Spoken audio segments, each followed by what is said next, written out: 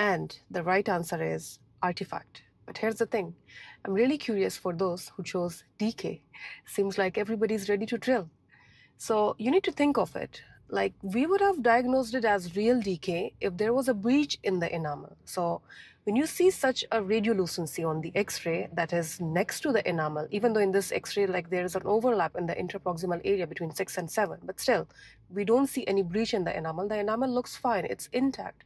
So when you see such radiolucency that is next to the enamel and the enamel is intact, there is no breach in the enamel, so you need to think of it. How is it possible for a decay to occur in dentine, the second layer of the tooth, when the first layer just next to it is fine?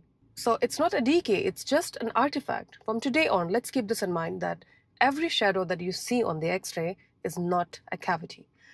Analyze carefully, retake X-rays from different angulations if needed, confirm it with clinical tests, with pulp vitality tests or other signs and symptoms, and then only proceed with the drilling process. Remember that we are not here just to treat teeth, we are here to save teeth.